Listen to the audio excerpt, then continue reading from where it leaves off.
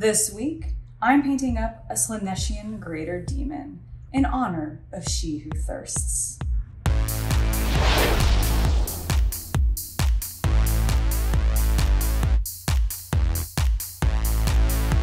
That's right, I'm painting up my first Greater Demon, and I think I picked the most challenging faction to start with, Slaanesh, because of all of that supple skin. But I have a plan, and really it comes down to a lot of those new contrast colors that we got, because there are some colors in there that I think are going to be perfect for this Keeper of Secret. So without further ado, let's get her primed up and get to painting. For this week's project, I'm going to be using the new White Scars primer. I used this last week on my Orc Mega Boss, and I really liked the consistency and evenness of the paint. And I'm hoping I get that exact same consistency today on my Keeper of Secrets.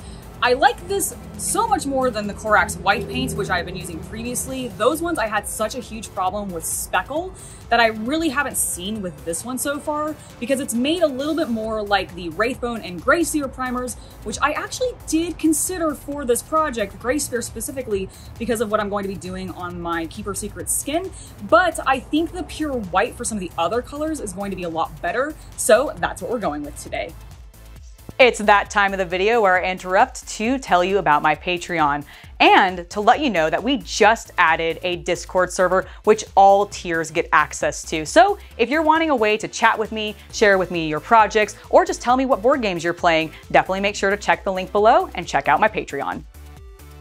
All right, now that she's primed up, we can go ahead and get to work on that supple, but what I imagine razor sharp flesh, kind of like a shark's. Now to do this, we first need to put down a base coat using Opal skin, which is one of the colors that comes in the Army Painter skin tone set, which I now have used almost all the colors from it, and I have to say, I think it's a pretty solid set if you're wanting to experiment with a variety of different skin tones. Once we have this color down on not only her exposed flesh, but also the fabric that covers her legs, her horns, and her claws, we're gonna go ahead and move on to actually adding a little bit more of that purple classic Slaaneshi color to this model. And to do that, we're going to dive into those new contrast colors, specifically Dreadful Visage, because this, I think, was made for Slaanesh. I'm pretty sure that's exactly what GW had in mind for it, because it is a dusty, beautiful purple color tone that I think is going to work perfectly on my Keeper of Secret skin. Now, we're going to apply this to most of the exposed flesh, as well as a little bit on her horns, but we're going to keep it fairly pale. Once it has had plenty of time to thoroughly dry, we're going to move on to her claws before we finish up what we're doing with the flesh. And for her claws, we're also using another of the new contrast paints, Luxion Purple. I love the look of this color. When I saw it, it screamed magic energy to me, and I think it's gonna be perfect to put on this particular figure. It's bright, bold, and I think it's gonna bring a lot of attention to the claws, which I imagine is where she's doing a lot of her damage, slicing people up, or maybe even conducting a symphony. Now, once we have this color on her claws, and we're going to concentrate it a little bit towards the edge and allow it to bleed into the arms, we're going to also use it on her her horns. Now for her horns, what we're going to do is something a little bit different. We're going to wet blend this with Dreadful Visage to give us a little bit more of a clean, just blend, honestly. It looks amazing, and frankly, I wish I had done this on her arms to give me a little bit of a smoother color. But I have a way that I can clean that up and add in a little bit of texture too to this model, which I think I really want to do. And how I'm going to do that is with a final overall dry brush using Opal skin one more time. This pinky color tone will add a little bit of that natural flesh back in. It'll bring out some highlights, and it's also going to help me blend the Dreadful Visage with the Luxion Purple that I applied to the arms. I really love the effect of this, and I'm very pleased with how her skin's going. Let's hope I don't mess it up when I move on to her clothes.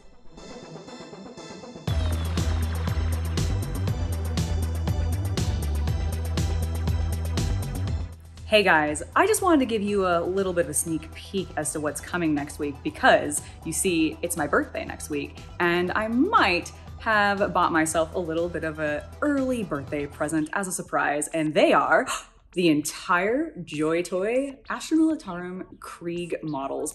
I am super excited to open these with you, so make sure to tune in next week when I'll be unboxing the entire 6-man team. All right, I'm very satisfied with how her skin's looking. We need to move on to her clothes, and I'm actually very nervous about this because I'm going to be using a lot brighter, bolder colors.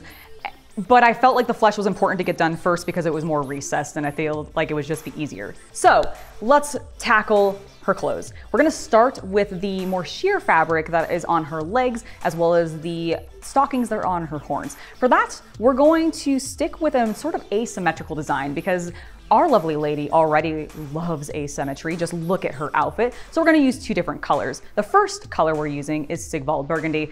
I love this color. It is definitely going to be in my top 10 when I make that new video. Expect it there because it's just a gorgeous color. I absolutely wanted a little pop of warmth in here, but thankfully Sigvald actually does lean on sort of a cool pinky color, so it didn't really fight the purples I've already put down, and that's exactly what I was wanting.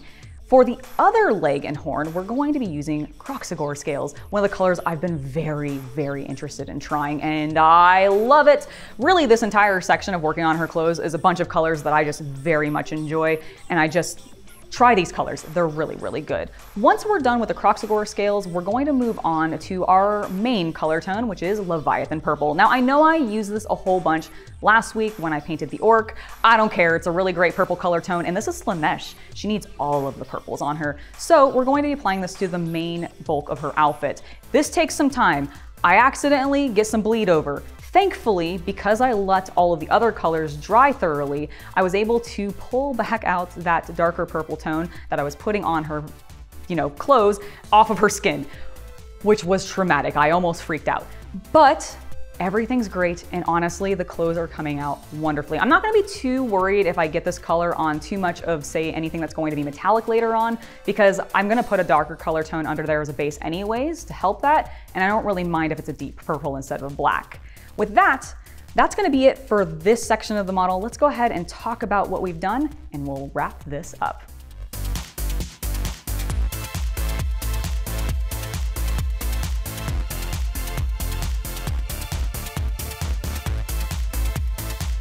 And here she is. Well, at least in the state that we're leaving her today in this episode, because we're gonna come back in 2 weeks and wrap her up. And I know 2 weeks might be a little long time to wait, but next week's my birthday and we have some other plans. But so far, honestly, I'm really pleased with how she's turned out. The skin is exactly what I wanted it to be. I did have to do a little bit of touch up after doing some of the purple cloth, because I got a little bit of spillover, but it cleaned up fine and I just went back through my same steps, so it was all good.